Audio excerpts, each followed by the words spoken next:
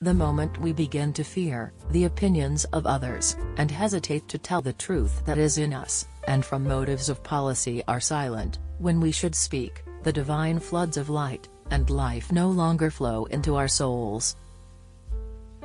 Woman's degradation is in man's idea of his sexual rights. Our religion, laws, customs, are all founded on the belief that woman was made for man. The Bible and the Church have been the greatest stumbling block in the way of women's emancipation.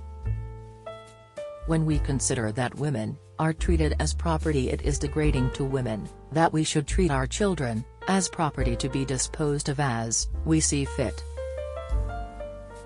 The happiest people I have known have been those who gave themselves no concern about their own souls, but did their uttermost to mitigate the miseries of others.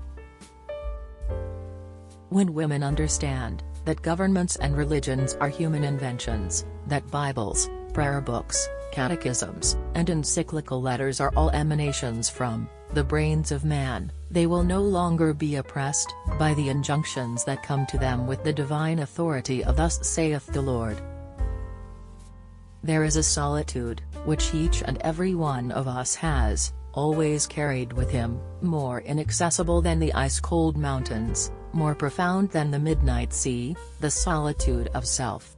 Our inner being, which we call ourself, no eye nor touch of man or angel has ever pierced.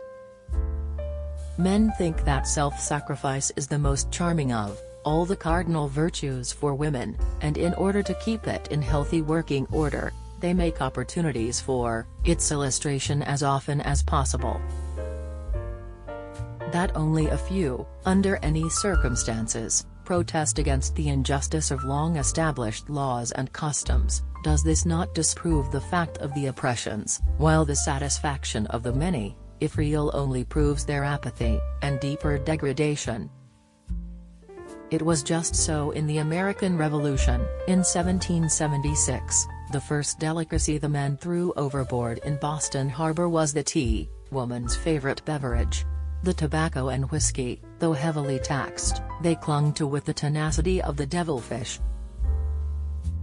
Today the woman is Mrs. Richard Roe, tomorrow Mrs. John Doe, and again Mrs. James Smith according as she changes masters, and she has so little self-respect that she does not see the insult of the custom. Love is the vital essence that pervades and permeates, from the center to the circumference, the graduating circles of all thought and action. Love is the talisman of human weal and woe, the open sesame to every soul. Put it down in capital letters: self-development is a higher duty than self-sacrifice. The thing that most retards and militates against women's self-development is self-sacrifice. We come into this world alone, unlike all who have gone before us. Nature never repeats herself, and the possibilities of one human soul will never be found in another.